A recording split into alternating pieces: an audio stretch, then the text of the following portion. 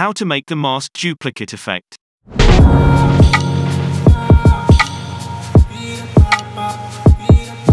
Today's video is sponsored by Conan the Barbarian, who sponsored the previous video, but I've uploaded the wrong file.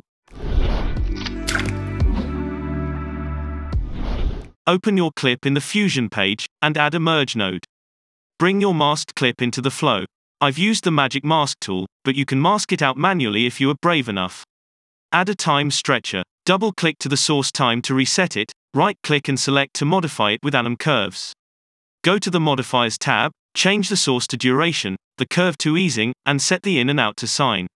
Set the scale value to the amount of the frames you've got, in my case 138. Check the mirror box. Bring a duplicate node, increase the copies, bring down the time offset slider, set the blend slider around 0.8, and connect it to the merge.